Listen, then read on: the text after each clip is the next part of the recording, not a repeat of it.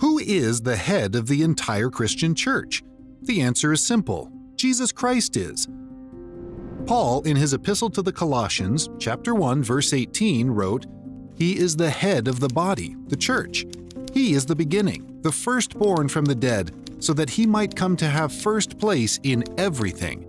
Paul wrote this verse by the inspiration of the Holy Spirit a full generation after Jesus ascended into heaven to sit at the right hand of God. The answer is simple: Jesus Christ was, is, and always will be the head of the entire Christian church. The biblical book of Hebrews emphasizes his superiority to all creation, including the most prominent of people and angels. However, just before he ascended into heaven, Jesus commissioned his disciples, saying, "As you go out everywhere, make disciples of all nations, baptizing them in the name of the Father, the Son, and the Holy Spirit, teaching them to observe all the things I have commanded you. And behold, I am with you always until the end of the age." In Jesus' physical presence, his apostles, the word apostle means one who is sent out, were to carry out Jesus' great commission to make disciples of all nations. As Christianity spread around the world and the number of Christians increased, people overseeing local congregations of Christians were referred to as bishops. These bishops sought to lead Christians in carrying out the Great Commission through disciple-making, baptizing, and teaching. In larger cities like Antioch, Ephesus, Rome, and Alexandria, a single bishop would oversee the bishops of individual churches. As Rome and Constantinople became major capitals of the Roman Empire and the Christian population, their bishops became more prominent than bishops of less populated areas. In the year 607, Boniface III, the Bishop of Rome, was the first to assume the title of Universal Bishop, or Pope. The word Pope comes from the Latin word for father. Therefore, when people refer to the Bishop of Rome as the Pope, they are referring to him as the Bishop of all bishops, or the Father of the Christian Church. Rome became the most prominent of all locations ruled by a bishop in the Church. If we move forward in time to the 14th century, we find the political and economic situation in Rome worsening, while the political and economic situation in France was improving. The activity and focus of the Western Church had moved northward from Rome to France. The popes were given a residence in Avignon, a town in southern France, where the popes preferred to live from 1309 to 1377. The 7 popes who lived in Avignon were all French and were under the influence of the French monarchy. Roman Christians had lost their bishop to France. This absence of the pope from Rome had been referred to as the Babylonian captivity of the Church. The popes in Avignon were also criticized for their extensive spending. 2 notable women called for the return of the pope to Rome. Saint Brigida of Sweden joined a group of pilgrims headed toward Rome in 1350 for what was called a Year of Jubilee. As was the case with the Year of Jubilee in the Old Testament era with the Israelites, so in the 14th century, Pope Clement VI called for a canceling of debt, a return of property to original owners, and a time of thanksgiving for those who survived the Black Plague. When Gregory XI became pope in 1370, Brigida warned him she had seen a vision that if he kept away from the papal residence in Rome, he would die prematurely. Likewise, Saint Catherine of Siena, a prophetess and miracle worker from Tuscany, warned Gregory to do his duty in Rome rather than return to exile in France, which was the cause, she reported, of all the problems the Church was experiencing then. Gregory heeded their warnings and returned to Rome at the end of 1377. A few months later, in 1378, he died. Imagine the situation. After about 70 years of this Babylonian captivity of the Church, the French wanted a French pope, and the Italians wanted an Italian pope. An Italian mob formed in Rome, and they prevented the cardinals from leaving the city. The trapped cardinals had to elect a successor to Gregory, so they chose Urban VI.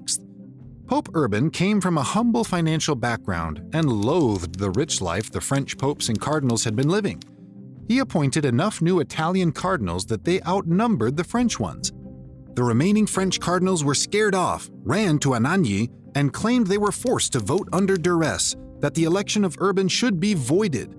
They therefore elected their own Clement VII to be Gregory's rightful successor. Well, this created a situation with 2 popes. The French pope lived in Avignon again. He immediately took up arms against the Roman pope. While the military action was unsuccessful, it did finalize the schism between the French and Italian popes. Neither recognized the other as valid. France and Scotland recognized the French pope. Italy, England, Scandinavia, Hungary, and Poland recognized the Italian pope. Germany, Portugal, Castile, and Aragon shifted back and forth. International lines of papal loyalty were drawn, and sometimes the choice was based on international political reasons. What a mess! Who would solve the problem of the dual papacy? Back in the year 325, when the Church became divided over the full and eternal deity of Christ, Emperor Constantine called a council to meet in Nicaea to settle the matter. Bishops representing every major area in which Christianity had spread gathered to listen to all sides and prayerfully and corporately recognized the truth. For over 1,000 years after the Council of Nicaea, larger councils and smaller synods continued to meet to listen to, discuss, and pray about matters of theology and faith. Therefore, many Christians called for a general council to solve the problem. In the battles for political power between kings and popes, the council also emerged as a powerful group of people. When the French and Italian popes heard that a general council would be called, they each proactively called their own councils, but those failed, and each pope retreated to his own stronghold.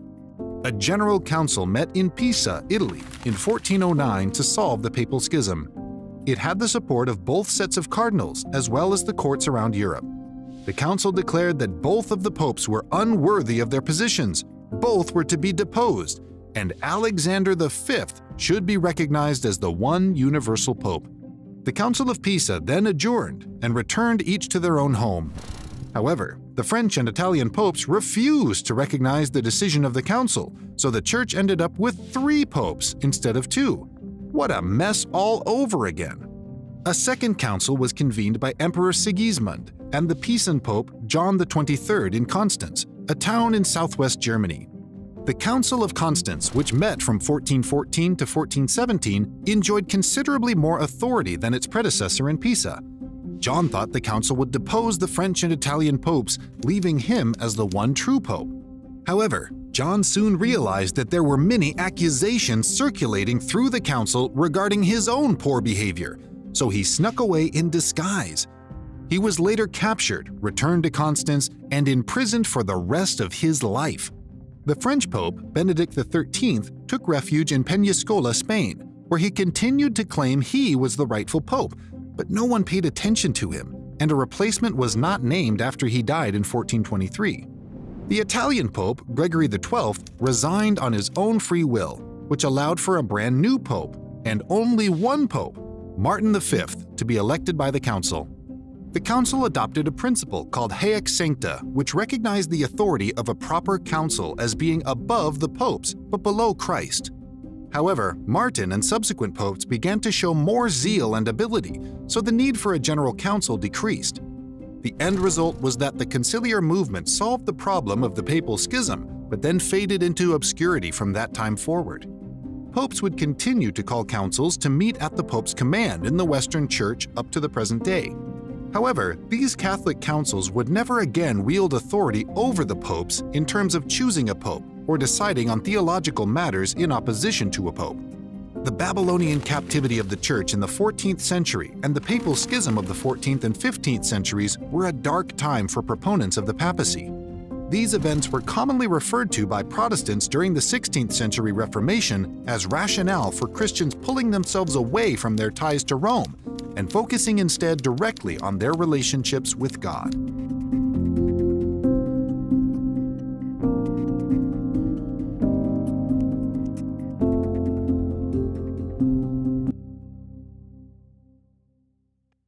Thank you for watching this video. Don't forget to like and share, and make sure you subscribe so you don't miss any future videos.